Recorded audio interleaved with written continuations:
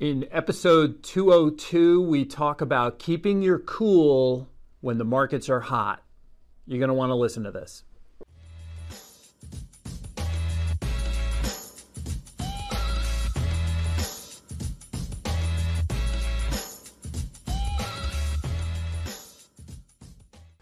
Welcome to the Mullooly Asset Show. I'm your host, Tom Mullooly, and this is episode number 202. Thanks for tuning in. I wrote a post the other day, and we'll link to it in the show notes, about the news is bad. The news is always bad. In fact, the news will always be bad. I'm certain of that. Remember something that they say in the media all the time: if it bleeds, it leads. And the news, especially the business news, is designed to force you, to trap you into making bad decisions when it comes to your investments. Don't ever forget that.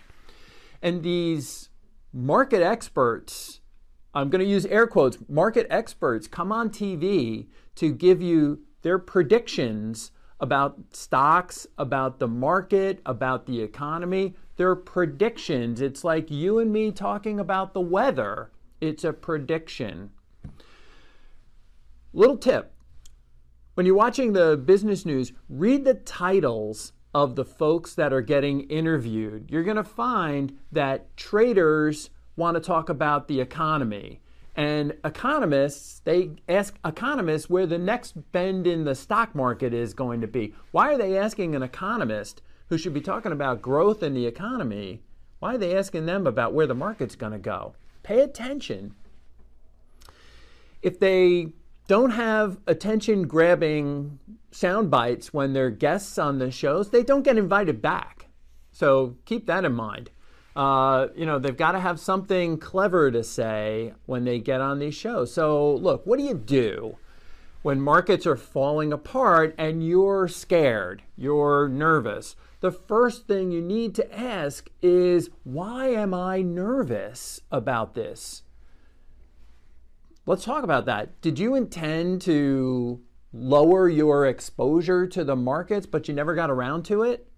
Do you have money at risk that you really shouldn't be having at risk? You know, this is money that you might need soon in the next year or two or three.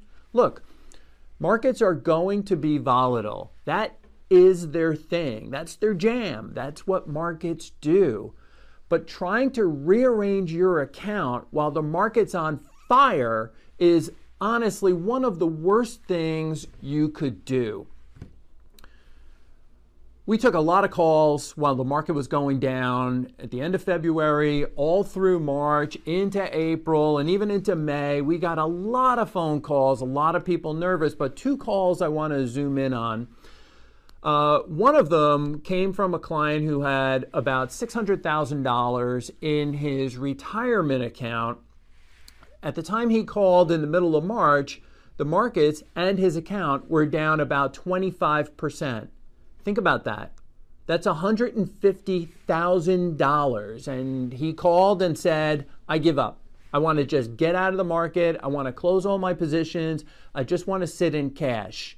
So, the markets came back. I mean, nobody knew at the speed that they would come back, but that's $150,000 that guy would have lost just by listening to his emotions.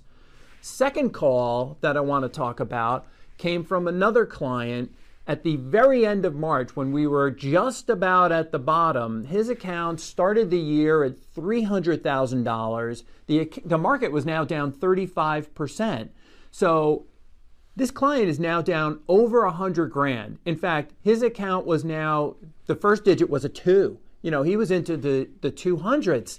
These are life-changing decisions that are being driven by emotions. In both of those calls, people were ready to just quit. They wanted to just throw in the towel because they thought the markets were going to zero, which is just, it's not realistic.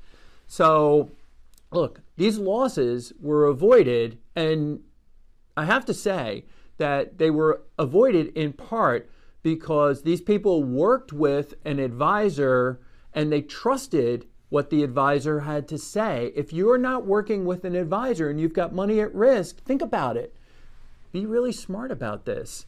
The money that you need in the next year or the next 2 years or even the next 3 years, it shouldn't be at risk.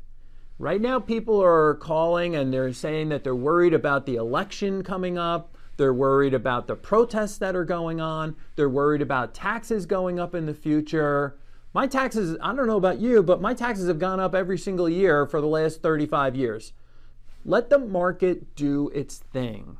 It's going to be volatile.